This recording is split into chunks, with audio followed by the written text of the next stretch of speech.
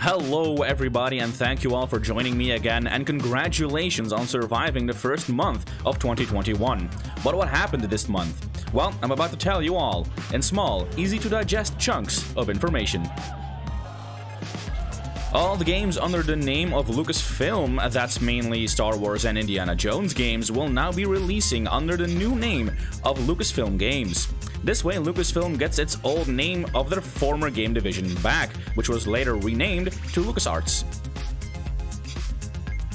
On the 2nd of January 2021, more than 25 million players were simultaneously logged into Steam, a new record. However, of the 25 million, only 7.4 million turned out to be actually playing a game.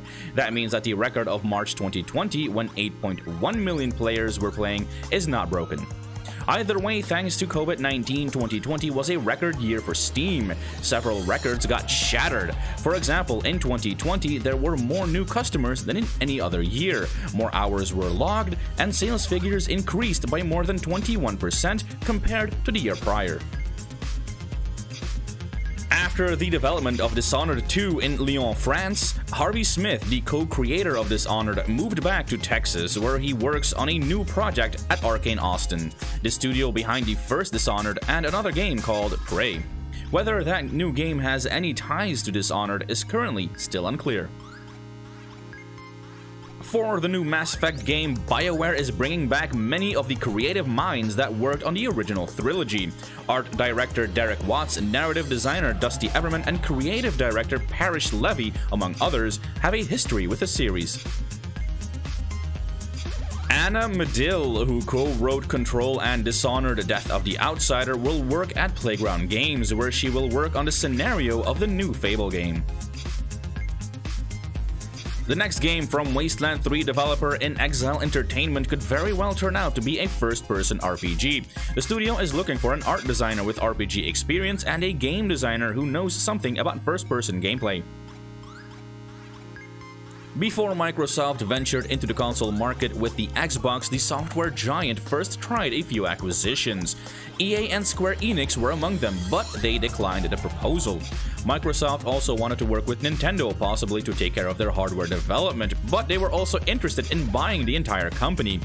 But that proposal would have been met with derision from Nintendo.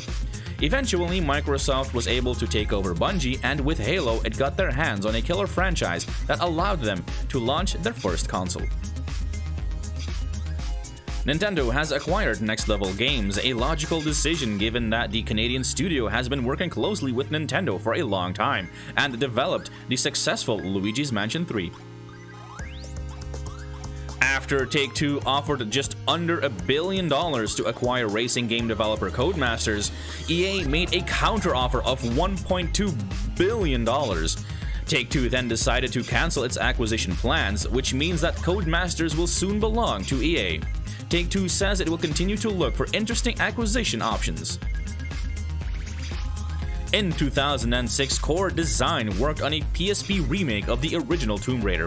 However, the project, which was briefly reskinned as an Indiana Jones game, was cancelled in favor of Crystal Dynamics' Tomb Raider Anniversary.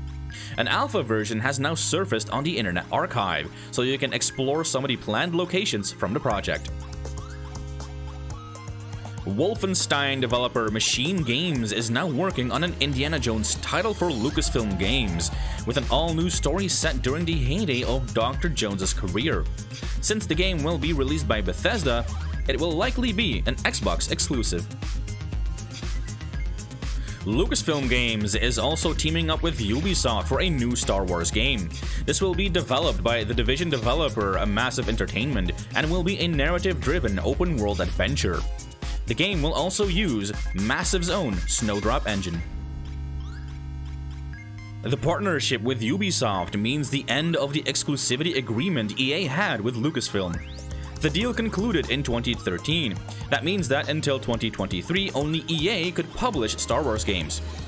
Whether the contract was terminated prematurely is unclear, but since the Star Wars game from Ubisoft is unlikely to appear before 2023, EA appears to keep its 10-year exclusivity agreement. In any case, EA is interested in continuing to develop Star Wars games even after 2023. Square Enix has protected Ever Crisis and the First Soldier titles. Ever Crisis is reminiscent of the two Final Fantasy VII spin-offs, Crisis and Crisis Core, and the First Soldier seems to be a reference to Final Fantasy VII's villain Sephiroth. The fact that Square Enix also had the Shinra logo protected suggests new plans with Final Fantasy VII. According to a Korean news site, development of PUBG 2 has started. Crytek is looking for employees who have experience with sandbox shooters. Is Crysis 4 in development, or will it be a brand new IP? The DS classic Monster Tale, a cross between Metroidvania and a pet simulator, will be released for current consoles. And that's it, guys. You're back up to speed and got things to talk about during your next family reunion. Well, once COVID is done. If you like this kind of content and you want to see more gaming news, reviews, and release roundups, be sure to like, subscribe, and ring that notification bell so that you never miss another upload. And I'll see you when I see you. That's awesome.